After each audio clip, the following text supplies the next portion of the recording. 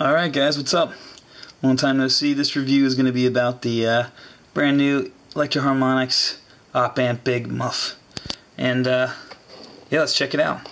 Really quickly, you have a volume, tone, a sustain, just like the original Big Muff, but then you have the option to turn off the op amp, turn on the op amp. I like to keep mine on, obviously, for the saturation and the treble boost you kind of get out of it. And we'll check out the tone. Also really dope, I think, is the box that it comes in, because obviously most of us that are getting this pedal are probably huge Smashing Pumpkins fans, and when you open it up, you're pumpkin pie. So they even put a little homage in the coloration and the box. So let's hear the tones on this bad. Alright guys, for this review I'll be using my 60s Fender Road Worn Strat, made in Mexico.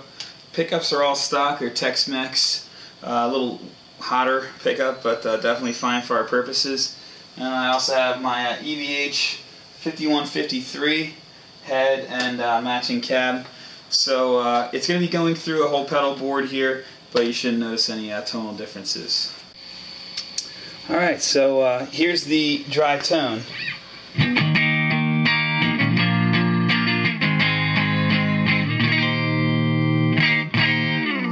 I'm on a neck pickup of the Strat, and yeah, here's what it sounds like.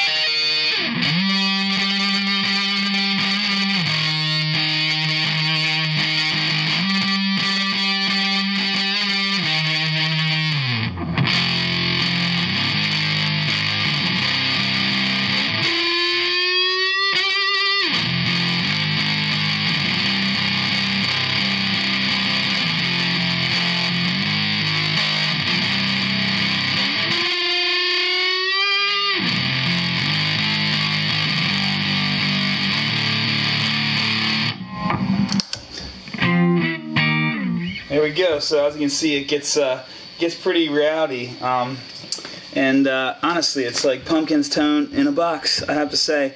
It's obviously useful in other applications, but I'll do one more Pumpkins riff here just so I can show off its tone of versatility.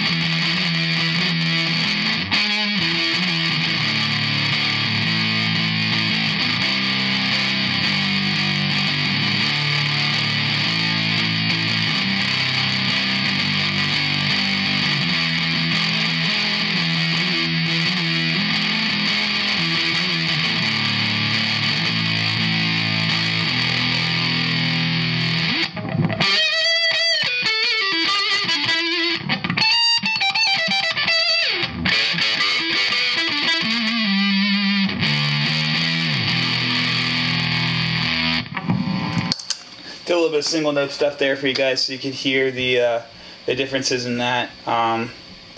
So I do want to check out the other side here. Now if I have all the controls set the same, I'm going to play a riff and then, turn it off and show you the same riff twice.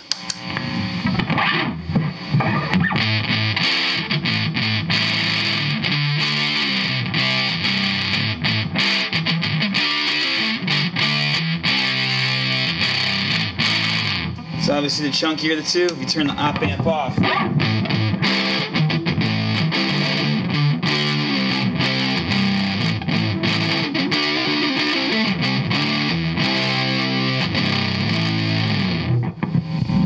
Now, in my opinion, the op amp gives it a little more of like a treble boost, of course. I think you guys can hear that.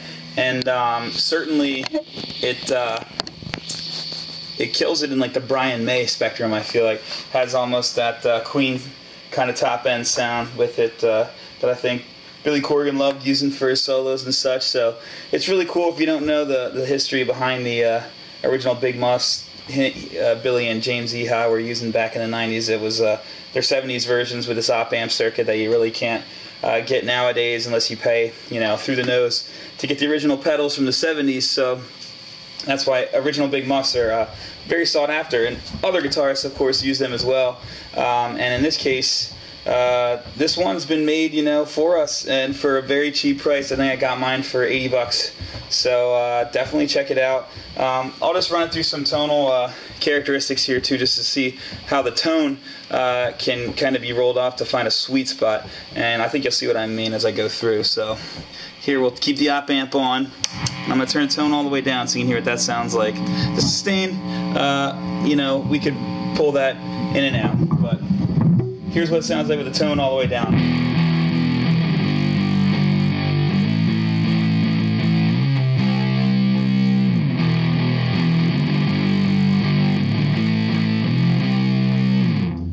Very crazy low. Right there is kind of when you first get a little treble.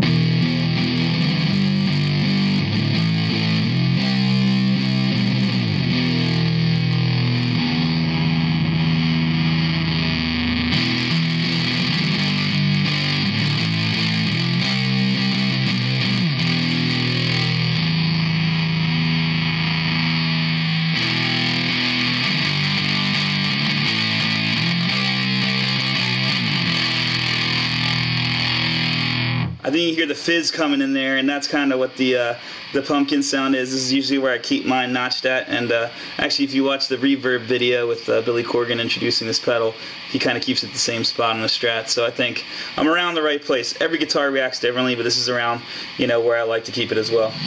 But we'll keep going.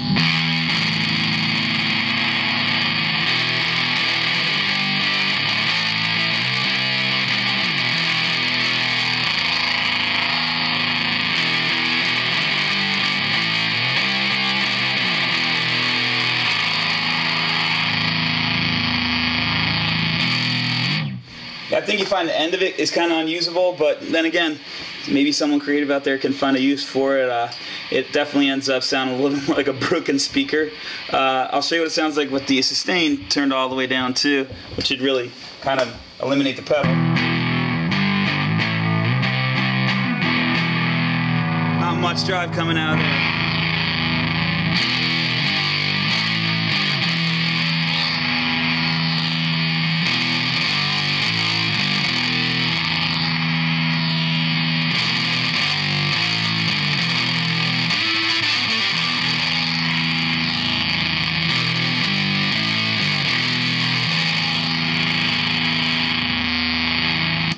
I also like to back off the tone a little bit just because, or the sustain rather, sorry, because it gives you a little bit more articulation between the notes. I think when it's already cranked, you don't hear as much through there. But you can certainly play other types of music on this. Like I was messing around with some Black Keys riffs the other day, so I have a little super phaser up here. I'll turn that on as well.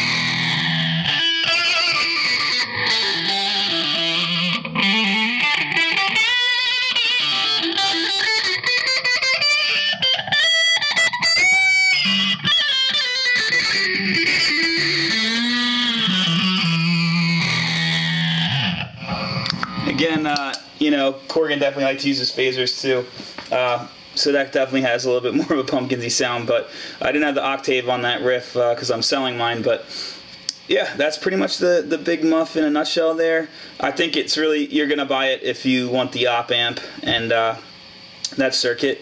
It definitely sounds unique to the regular Big Muff, but you can turn it off and kind of just get a normal Big Muff sound. But to me, yeah, the crunch is king. So hope you guys enjoyed the review, and check out the Big Muff Pi. It's an op amp. It's an awesome pedal. Peace out.